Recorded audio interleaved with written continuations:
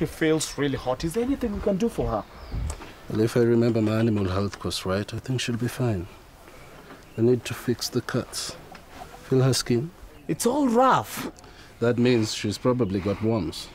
What can we do? We'll buy her some dye that will kill the worms. And she'll need a tetanus injection to be sure she did not get infected when she got the wounds. Can we catch tetanus from her? No, you only get tetanus when you get a cut. And you get infected that way.